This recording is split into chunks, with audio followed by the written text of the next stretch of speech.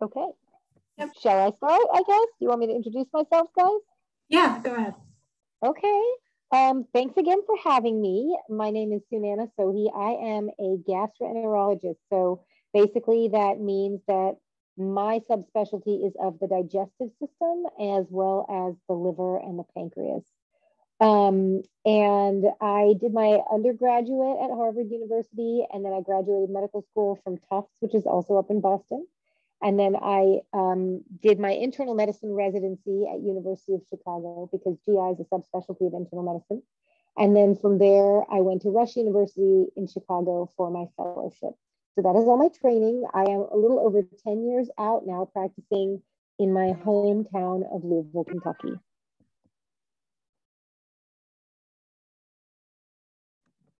Okay, great. So can you just talk about some of like your pre-med journey and how you got into med school? Yeah, absolutely. So I always knew that I wanted to be a physician. I grew up, my dad is a doctor, he's a cardiologist. So I grew up around the hospital quite a bit. Sometimes he would take me into the cath lab and I would sit and watch him float the catheter and do angioplasties. And then I would, in the summers, volunteer in the medical library in the hospital. So I kind of always was always around the hospital and it just felt very comfortable and natural to me. And so I always knew I wanted to go into medicine.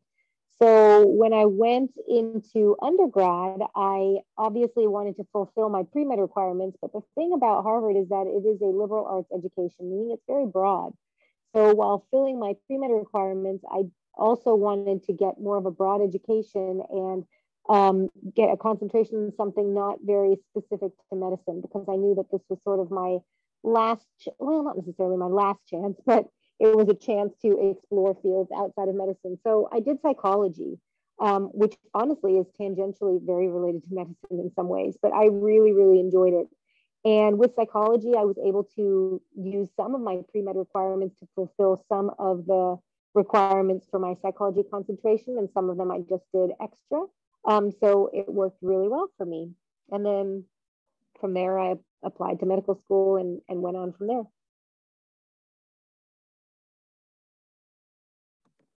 I'm just wondering, do you have the list of questions we sent you? Oh, yeah. You want me to pull them up and just kind of read through them? Yeah, that'd be great. Would that be easier for you guys? Okay. Um, so the first question you asked, which is what experiences impacted your decision to become a physician? I think I kind of already said that with regards to growing up in a physician household. Um, and then how was my pre-med experience in college? What types of activities did I do and classes did I take? So I think I also went over that as well. What were some of the biggest challenges I faced during medical school, residency, and now as I practice medicine? That's a good question. I think a lot of times when people go on this path, it is such a long journey and it can feel kind of overwhelming to think. I remember when I was in college thinking, oh my gosh, okay, I will be done with everything by 2010. And that just seems so far away. And now that's like 10 years behind me, right? So I think, it can seem daunting because the path can seem very, very long. But, the advice that I would give to people who are interested in going to medical school is to put one foot in front of the other. And your big goal, where it is, it's kind of far out there, but really making small goals for yourself and just kind of checking off that small goal as you go, each small goal, small goal, small goal, you'll be there before you know it. But it'll be less overwhelming. The analogy I use is that I'm a runner, right? And I live somewhat up on a hill. And running back to my house after doing a long run of 6 or 7 or 10 miles is running back up that hill is extremely daunting. But I break it down into little chunks, I make it to one mailbox and then there's another mailbox and another mailbox. And so I like play that mailbox game. And by the time I pass all those mailboxes, I'm up the hill and I'm back at my house. And it's the same kind of thing, really, like climbing the long path towards becoming a attending physician and in your own practice seems really long. But if you just break it down, getting from one mailbox to the next, before you know it, you're done. So I really would say that while a lot of the challenge can be mental, just the idea of how overwhelming it is that you have this long path ahead of you. But if you break it up into manageable chunks, it really ends up not being that bad after all. One of the other questions you wrote is that what is my typical workday like? So the thing that I love about GI that I find really unique in many of the medical specialties is that your daily life you get to do several different things. So because it's a subspecialty of internal medicine, GI is very cerebral. It's very medicine based. I have an office where I sit down and I meet with patients. And I see 3 to 4 patients an hour for like the whole day. And that can be really great because that's where I get to establish long-term connections with people, where I get to problem solve and go through all the differential diagnoses and all the stuff that is intellectually very interesting about medicine. But then because it's a procedural specialty, many days I get to do procedures all day, which are basically the procedures we do in gastroenterology are upper endoscopies and colonoscopies. And the nice thing about those is they're just super fun. It's like playing video games all day, basically. And so it becomes and it's very fulfilling, right? Because you find polyps, you take them out, you stop cancer. And then many times I'll do a week in the hospital at a time. So I was in the hospital last week, and then you have these acute issues where someone is hemorrhaging or bleeding and you're able to stop them and fix it. So it's a really, really nice balance, gastroenterology is, of having long-term patient care, getting to do procedures, and also getting to handle acute and chronic issues. So it's a pretty awesome specialty.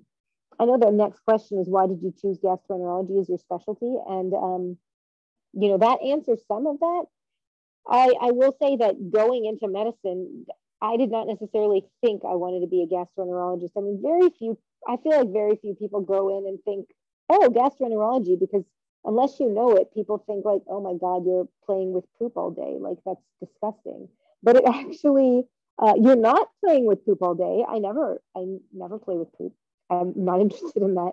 But gastroenterology is a really great field for all the reasons that I said. So what I ended up doing is rotating in gastroenterology when I was in my internal medicine residency. And I think as people go through and start going into medical school and into their residencies and starting to rotate, they'll start to feel where they fit.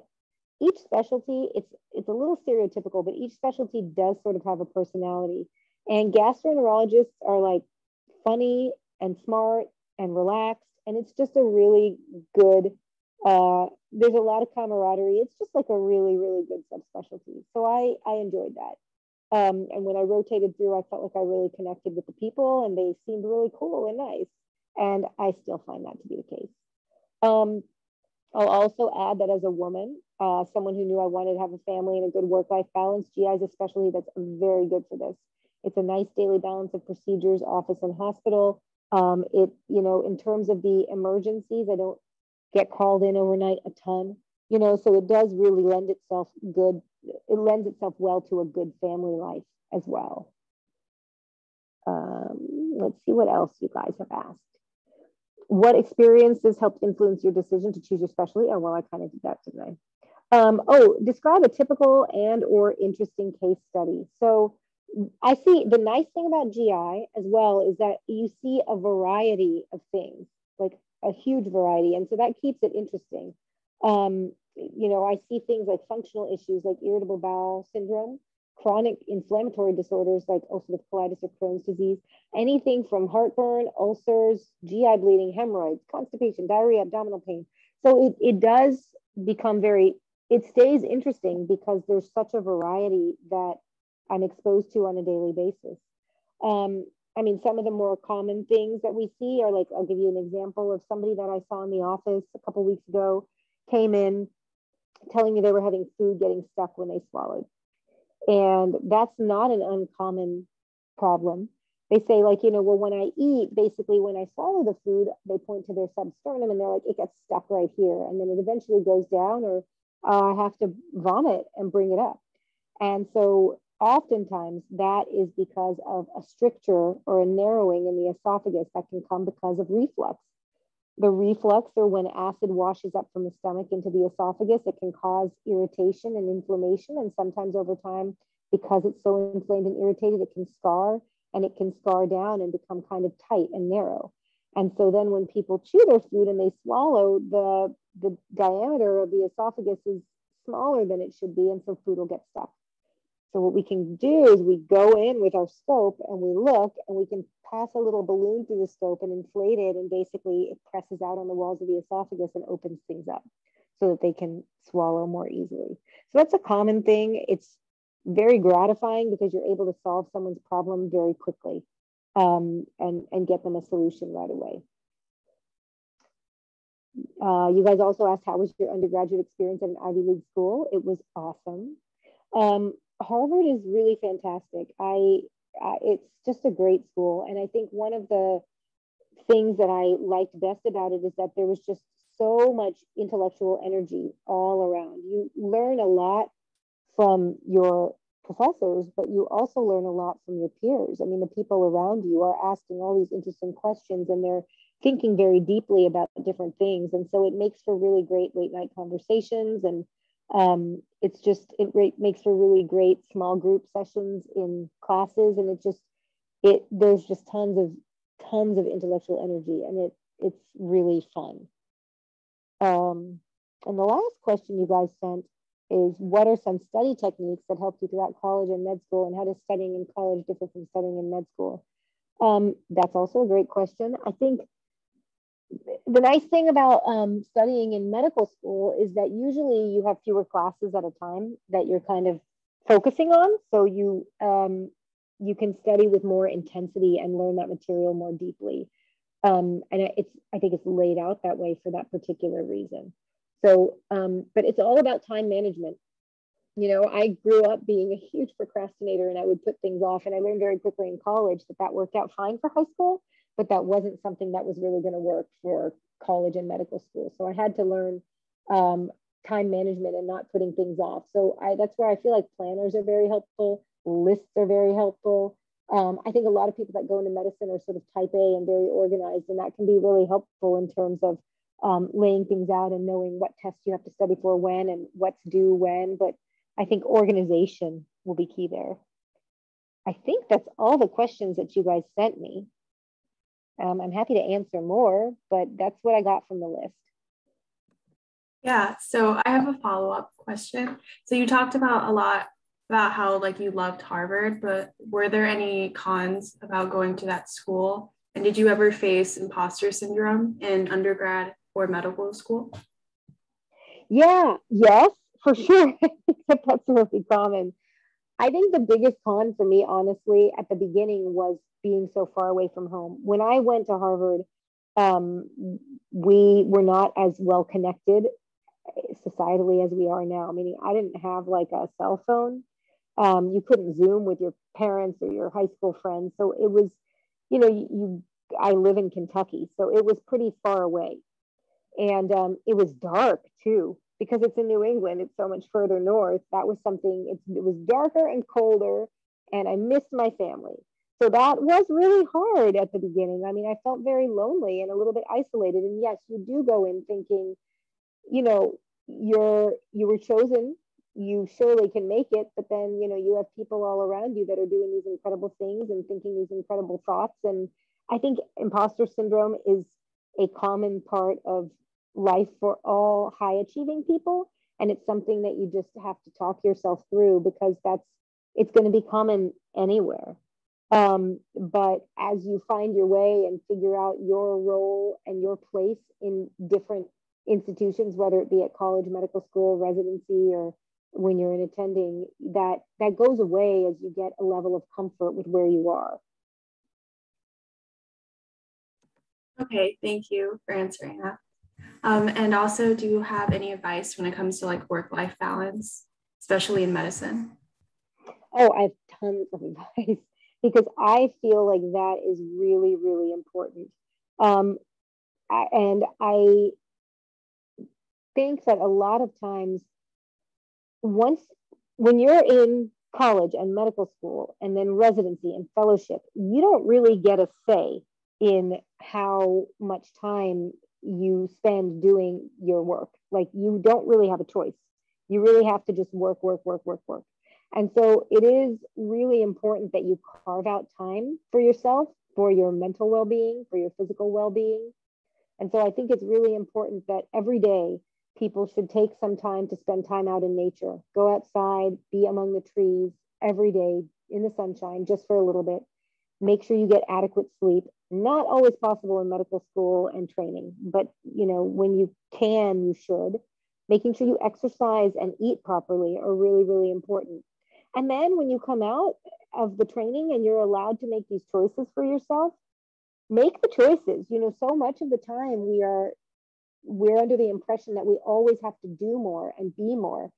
But, I work 3 days a week. And part of the reason I do that is because to me, that was really important for my work-life balance. I have children. When they were younger, I wanted to be around for them. And now that they're a little bit older, I get to take time for myself. But I think that there's no shame in that, right? I think so much of medicine, we think, well, we need to do it all and do more and do more. But honestly, I think it's really, really important to find that balance. And it looks different for different people. Like some people may not feel the need to work a reduced schedule, but they make sure they take time in the evenings for themselves or on the weekends for themselves. And I just think that that's really important. And it is much harder now that, we've become more interconnected, because I am constantly able to access my patient charts, and I'm constantly able to do messages. 10 years ago, I had to do the messages at the office. And when I walked away, I walked away. But now I do messages at home. I do messages in the evening. I do messages during my days off. And I have to remind myself, at some point, you've got to carve out a little bit of time for this and then put it away, because it'll follow you and it can take over your life. So you really just want to make sure that you decide what your balance is and then you honor that. Hi, so I have another question. Do you have any advice for high schoolers, like what they can do in high school to better prepare them for even college, maybe not medical school, and then that would give them boost when they start to apply for medical school? Yeah, no, that's a great question. And I'll tell you, I didn't do anything in particular, and I'm glad actually. But I mean, let me give you an example. So when I went to medical school, it turned out that some of my classmates in college had already taken like a gross anatomy lab, and they had already taken microbiology. And so I looked around and I'm like, holy crap, like I'm behind. But it turns out I wasn't, right? Because I learned that stuff. I learned that stuff in medical school, which is when I was supposed to learn it, and it turned out fine. But I did have those fleeting moments of thinking, gosh, well, maybe I should have done extra. Maybe I should have done this in advance so I would come in kind of knowing. But really, I think it's most important. I spent my formative years in college getting a liberal arts education where I learned not just material, but I learned how to think. And I think that is the most important thing that you can do when you're in high school and college, is learning broadly and learning how to think critically and how to ask questions. And I think you guys have all seen the pitfalls of people not being able to think critically in this past year and a half, and like hearing studies that are horrible saying incorrect things and going by them, so learning how to think critically, I think that is more important than actually taking classes that will prepare you for the classes that you're going to have to take anyway. Because to be truthful, like the stuff that we learn in medical school is really, really, really important to have a good foundation for when you go into residency and then when you become a physician. But what's more important, you don't need that foundation 2 or 3 times, right? But what you do need is to be able to look at data and analyze it properly and be able to understand how data applies to your individual patient as you're dealing with them in the real world. And that comes with learning how to think critically. So I think it's just really important that you get a broad education where you learn critical thinking more than prepping with classes, if that makes sense. I have another question. So yeah. have you ever dealt with like vaccine hesitant people in your work, and like how do you like overcome having to deal with those types of people? It's so difficult. It's so difficult. And I live in an area of the country where vaccine hesitancy is very strong. And misinformation is very strong, right? Because I think everybody wants to do the right thing and they want to do the right thing for themselves and for society around them. They're scared and they don't have all the data.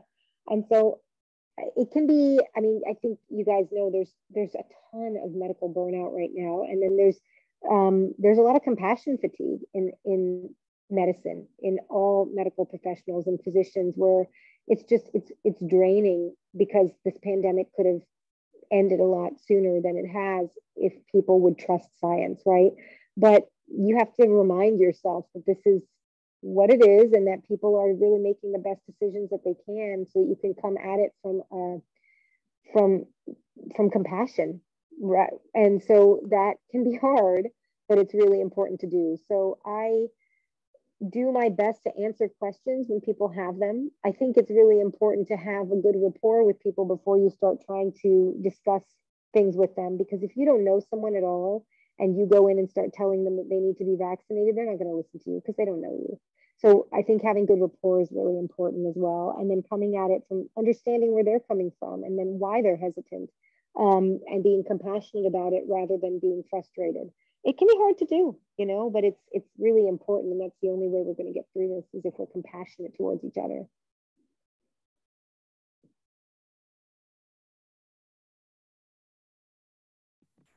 Okay. If anyone else has any questions, make sure to unmute yourself or put them in the chat as well. But have you ever faced, someone said, how were you able to fund your college degree in medical school? So it's variable from person to person what their economic situation is like. But I will tell you that Harvard has really incredible financial aid, really, really incredible financial aid. And then most people end up taking student loans, right? That's like a big thing. And those student loans have very low interest rates, and you pay them off over time. And so I would say that should not be the thing that is daunting about actually going forward and going into medicine, because it is achievable.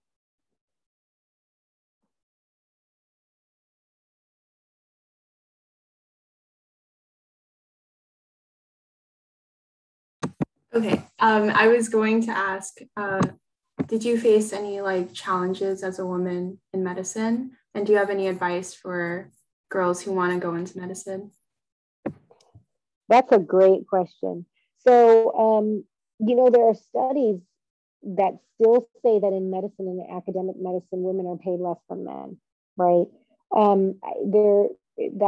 That's just known. And it's changing though, as more and more women are going into medicine. I feel lucky that I personally never really experienced sexism in the workplace. Like, I never experienced any sexual harassment. I really didn't experience, or if somebody did say something, it was nothing that I can remember, which means it obviously didn't really strike me. I actually had my first child during my fellowship, and my program director made sure that I and then another fellow who also had a child at the same time had time carved out in our schedules to go pump breast milk for our kids. So I feel like I went to a place that was very nurturing and supportive of women. And I think that is going to continue to be the case. Change happens by not allowing things to be. When you see something, you say something. When you experience something, you stand up and say that's not okay. And it's evolving. But as more and more women go into medicine, I think this is going to be less and less the case. But there are still hurdles that we have to cross. And so we just have to really stand up for what's right.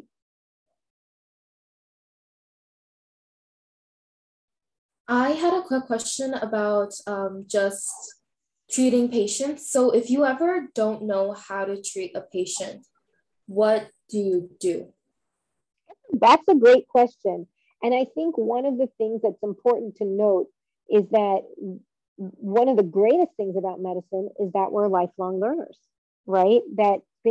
And medicine evolves all the time as well. So something that used to be standard of care 5 years ago is no longer standard of care. So you get to keep learning and changing things and evolving with medicine. And we saw that in a very heightened way in this past year and a half with the pandemic, right? We saw how medicine has evolved. Everybody saw it, and possibly that's what led to some distrust of medicine. But honestly, that's the way medicine's always been, and it's a good thing.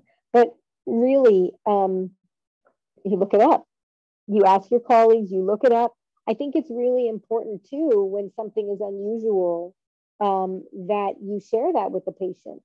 That because again, we talk about imposter, syndrome, but we are not expected to know everything, right?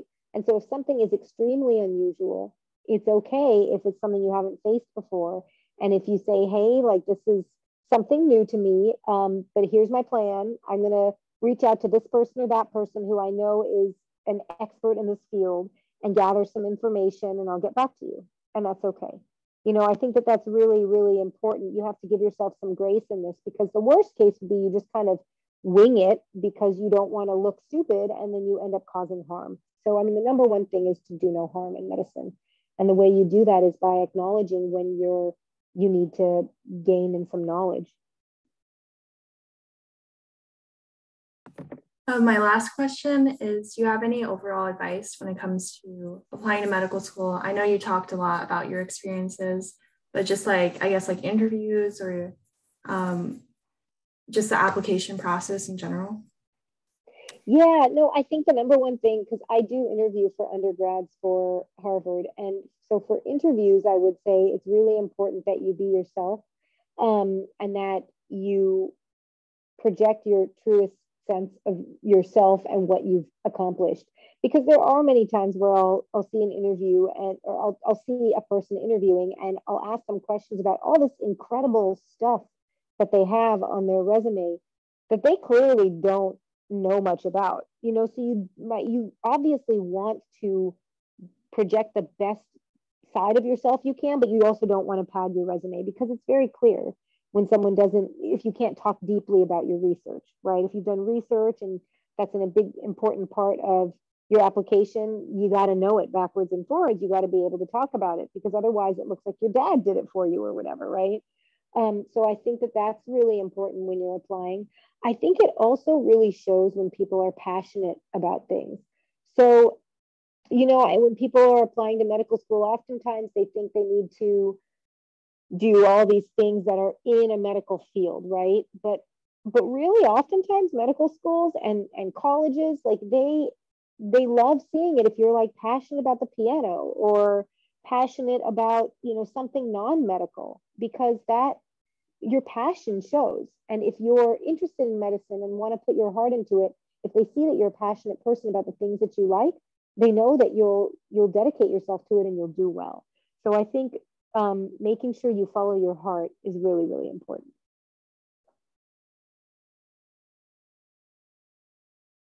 How long did it take me to prepare for my MCAT? Oh my gosh, that was so long ago. I think probably a summer. I think I took a whole summer and I did a Kaplan course, if I'm not mistaken. Yeah, I mean, that was a long time ago, guys. But I basically did the summer Kaplan course and studied all summer and then took it afterwards. If that timing is right. Now I don't even remember what time of year I took the MCAT, but I'm pretty sure I spent the summer studying for it. Okay. If anyone else has any questions before we end, you can unmute now. But I don't think anyone else has any questions. So I just wanted to say thank you so much for coming and spending your time with us, answering all our questions. I know it was a lot, but I really enjoyed everything that you had to say. No, I loved it. Thank you. It was great. There were a lot of great questions, and I'm just happy you guys are starting on this journey. And I'm happy to be a resource for anybody that has questions. You can find me on Instagram and you can DM me on there. And yeah, no, I'd be happy to answer any other questions as they come up. All right. Thank you so much. You're so welcome, guys.